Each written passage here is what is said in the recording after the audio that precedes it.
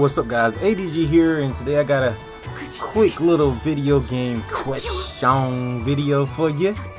And what we're going to be getting into today is Atelier Lulua, if she would, shh for a little bit. In Atelier Lulua, a lot of people may be wondering how to change your outfits, how to change your costumes. So in this video, I'm going to tell you guys how to change your costumes in Atelier Lulua.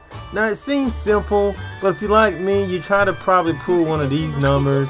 You probably tried to bring up your menu and you went to your party and you did all this stuff to find out, like, okay, it's not there. It's in a different spot. Basically, you need to go to your bulletin board. It's pretty much in the wagon. So you go to the bulletin board and bam, it's right there, and change outfits. If you're downloading any outfits or obtaining any outfits, such as you have the digital deluxe edition, you'll have outfits such as Innocent Fairy, Fish Girl, so you can look like a very, very important past character.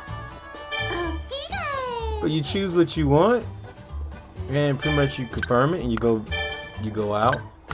Of course, there are going to be outfits later on and ways to unlock outfits probably as well. I'm not sure.